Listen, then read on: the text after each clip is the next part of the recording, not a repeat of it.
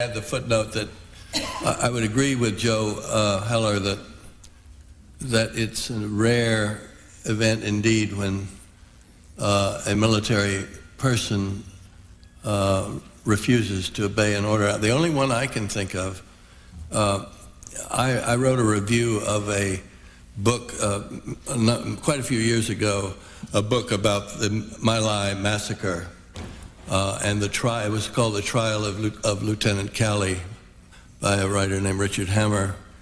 And in the detritus and the accumulated detail of that hideous massacre, where a horrid little second lieutenant with a machine gun and his friends massacred hundreds of innocent villagers in Vietnam, there stands out one lone private who simply said, "I'm not going to do this." And it's an interesting thing because he's forgotten.